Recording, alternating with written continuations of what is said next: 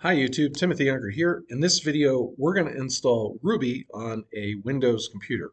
So the first thing you want to do is open up a browser, whether it's Chrome or Edge, like I'm using, or whatever, and we're going to search for Ruby installer. Okay, so we have this rubyinstaller.org.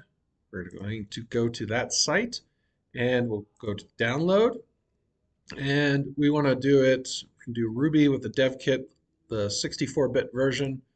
There we go. I'm going to download that. Okay, once it's downloaded, let's go to the downloads folder here, and we're going to right click and open. And we're going to install just for the particular user. I'm going to accept the license, click next.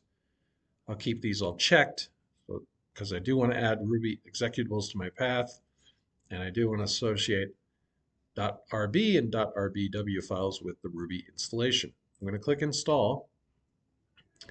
And I'm going to keep these checked because I want the development toolchain. I'm going to click Next and let that go ahead and install. Okay, I'm going to leave this checked. Okay, so we're going to run this. So we'll click Finish. Okay, it's going to open up the PowerShell with the Ruby installer. Now, as I go through these, I'm going to enter then 1, and then I'll run 2, and then 3. So I'm going to type 1, hit enter, let that run through. Okay, so that ran through. Now I want to run 2. Okay, now that that's run through, we're going to run 3. Now keep in mind before I start running 3 that you might have gotten a few errors in there, but if it ran through pretty successfully, you should be all set. Let's hit 3 and run. Okay, and we see we got some warnings here as we ran through, but we're pretty much all set with this. So we're going to close this out. Let's close this out.